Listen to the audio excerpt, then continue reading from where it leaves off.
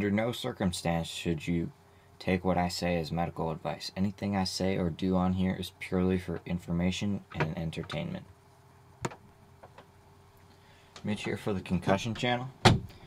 And today's topic is, it's not going to be about second impact syndrome like I said in my last video, but instead on wearable devices to detect impacts and remove players from play. There are three categories that a device can go into. The first are outside of the helmet, the second is mouth guard, and the third is actually on your head. So first, these devices that go on your helmet, they're plentiful and they're everywhere, but I'm going to focus on four of them. First is called a shock box, second is G-force tracker, and then third is brain sentry, and then safe brain. All these devices have one thing in common, that they all have a flashing LED light when they detect an impact above a certain threshold. And so what this can encourage is for opposing players to hit the player wearing the device, to hit them harder. Now, in my opinion, a better way to manage this would be to have an app and have the medical team receive an alert from the device, and then it will enable the medical team to take the player out of play and then assess them if they actually have a concussion. Mouth guards have a distinct advantage over external helmet sensors because they're actually in your mouth, and they have a little bit more accuracy, so they know how your head moves. And there are two of them that I know about. One is FitGuard, the other is I1 Biometrics. FitGuard has a little bit of a disadvantage over I1 because the front, it has a LED strip which will glow green, red, and I think yellow. Red obviously to take someone out of play, and this would, I think, actually encourage players not to wear it because it'll alert officials to take them out of a game. And in Ohio, there's a regulation or a rule in football where if the official takes the football player out because of a suspected concussion, they can't come back unless they have a signed note by a doctor.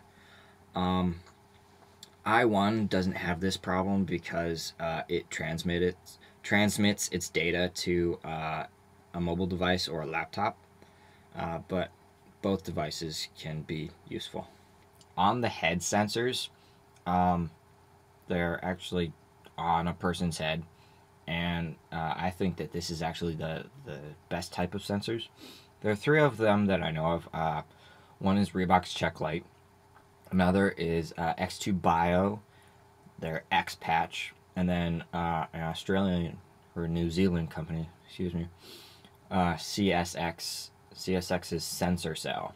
And so first the Check Light. The Check Light is like a skull cap that you put on, and this too has the disadvantage of the external sensor and the FitGuard, where it has the LED light, but it's in the back, and it'll light up yellow or red if it's past a certain G-force threshold.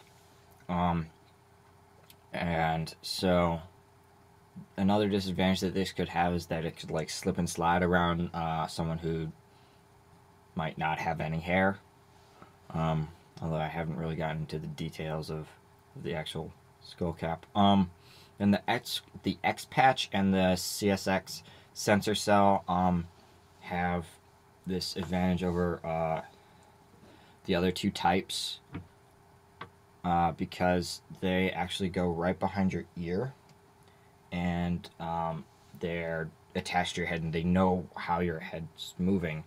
And you know, they both of them also relay the information to a app on a mobile device. So, now, while I've criticized most of these devices, they all can help in combating the occurrence of a undiagnosed concussion. And hopefully within the next 5 years, these devices will become the norm. in sports and in high school and in college. This is a good thing because the more information athletic trainers and the medical staff has, the easier it is to help players get back to playing. That's all I have. Remember, it's better to sit out a game than sit out the rest of your life. See ya.